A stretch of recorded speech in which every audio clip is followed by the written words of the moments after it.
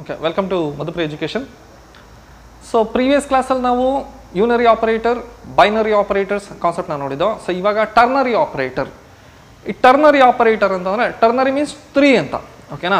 So this ternary operator it is also called as a conditional operator ಅಂತ ಕೂಡ ನಾವು ಹೇಳ್ತೀವಿ. ಇದು ವೆರಿ ಇಂಪಾರ್ಟೆಂಟ್. ಕಂಡೀಷನಲ್ ಆಪರೇಟರ್ ಅಂತ ಕೂಡ ಹೇಳ್ತೀವಿ. That is a ternary operator. ಯಾವುದು ಟರ್ನರಿ ಆಪರೇಟರ್? ಕ್ವಶನ್ ಮಾರ್ಕ್ ಮತ್ತೆ ಕೋಲನ್.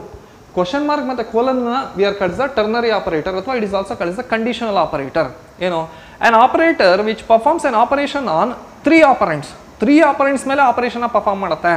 ಯಾವ ಆಪರೇಟರು? ಕ್ವಶನ್ ಮಾರ್ಕ್ ಮತ್ತೆ ಕೋಲನ್ ಎರಡು ಕೂಡ ಒಂದೇ ಆಪರೇಟರ್ ಯೂಸ್ ಮಾಡ್ತಾರೆ. ಓಕೆನಾ?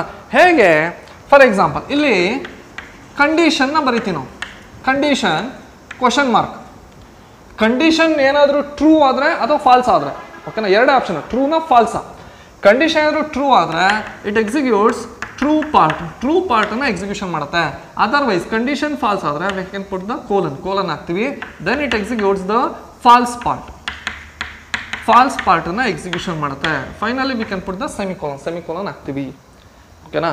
ಫಾರ್ ಎಕ್ಸಾಂಪಲ್ ಇಲ್ಲಿ ನೋಡಿ, A is less than B ಏನಾದರೂ ಆದ್ರೆ ಅಥವಾ ಇಲ್ಲಿ A is greater than B ಆದ್ರೆ ಕ್ವಶನ್ ಮಾರ್ಕ್ ಹಾಕ್ತೀವಿ. A is greater than B ಆದ್ರೆ ಇಲ್ಲಿ ಲಾರ್ಜೆಸ್ಟ್ ಈಕ್ವಲ್ಸ್ ಎ ಅಂತ, ಅಂದರೆ ಎ ಏನಾದರೂ ಬಿಗಿಂತ ಜಾಸ್ತಿ ಆದರೆ ಲಾರ್ಜೆಸ್ಟ್ ಈಕ್ವಲ್ಸ್ ಎ. ಓಕೆನಾ? So largest equals A. By chance condition falls ಆಯಿತು, ಅವಾಗ ಏನಾಗುತ್ತೆ? ಸೊ ಲಾರ್ಜೆಸ್ಟ್ ಈಕ್ವಲ್ಸ್ ಬಿ ಅಂತ. So largest equals B. ಓಕೆನಾ? ಅಂದರೆ ಒಂದೇ ಲೈನಲ್ಲೇ ನಾವು ಏನಾದರೂ ಸಮ್ ಸ್ಟೇಟ್ಮೆಂಟ್ಸ್ನ ಬರೀಬೇಕು. ಈ ಥರ 3 ಲೈನ್ಸಲ್ಲಿ ಸ್ಪ್ಲಿಟ್ ಮಾಡಿ ಬರೆಯೋದಕ್ಕಿಂತ ಒಂದೇ ಲೈನಲ್ಲಿ ನಾನು ಏನಾದರೂ ಬರೀತೀನಿ ಅಂತಂದರೆ then I can use the conditional operator use ಮಾಡ್ತೀವಿ.